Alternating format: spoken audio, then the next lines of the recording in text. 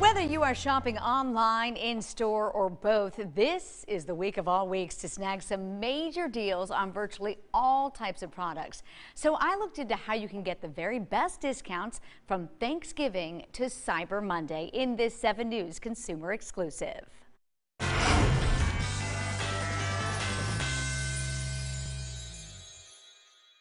Does it make noise? As 3-year-old Brandon anticipates the joys of unwrapping presents, his mom, Jenny McCall, gets her thrills from holiday deals. But it's hard to stay on top of shifting prices, so here's her high-tech trick. When you're shopping at somewhere like Target, you can scan the barcode through the app, and it'll show you that the regular price is $16.99, but the online price is $10.82. So they will price match up at the counter. In other words, catch the savings by downloading your favorite retailer's apps or signing up for email alerts. As far as price matching, most stores don't do that for Black Friday deals, but Target is extending its policy. So anything you bought between October 6th and December 24th can get a price adjustment as long as you bought it at Target or Target.com. As the big shopping weekend approaches, you should note big box stores like Target, Walmart, and Best Buy will be closed Thanksgiving Day, but open online.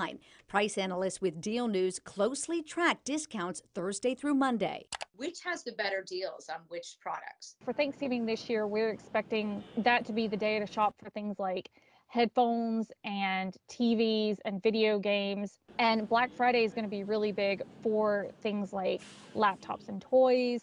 And then Cyber Monday is, we're hoping, going to be huge for beauty products and clothing and shoes. So what's to watch this year? TVs, as always. Best Buy featuring a 50-inch Insignia 4K Fire TV for $299. That's $130 off.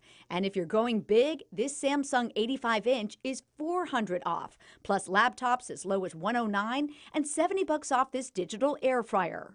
At Target, don't forget the expanded toy aisles under the FAO Schwartz banner. McCall has yet another way to save. Add what you want to your cart online now and wait. And then when it goes on sale, they email you saying that there's a deal on something that you saved. Keep in mind, the easy click of online shopping can get your wallet in trouble, as brothers Connor and Cody David can attest. Who do you think saves more on their shopping? Him, because he buys less. Oh, all right. Well, there you go. Yeah, All right, I would take that. As for supply, unlike last year, for most items there is plenty in stock, but a few categories like video game consoles and the iPhone 14 may be in short supply. A lot of the stores, including the Apple Store, don't have the item in stock. So if you want to get it, it's best to go ahead and order it. Finally, Black Friday isn't just about electronics and toys. Retailers like Unclaimed Furniture have their best sales of the year. It's the biggest sale that we do. We start from 8 o'clock that morning and it goes 20%. Then at 9 o'clock it goes down to 15%, and then after that it's 10% for the rest of the day. Rashad Fluker recommends you visit the store ahead of time to scope out what you want. Of course, for shoppers like McCall, The less I have to be out on Black Friday, the better. avoiding the crowds is priceless.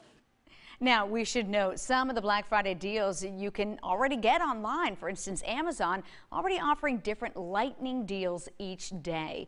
For more tips on how to save this week, just look for this story on my page at WSPA.com.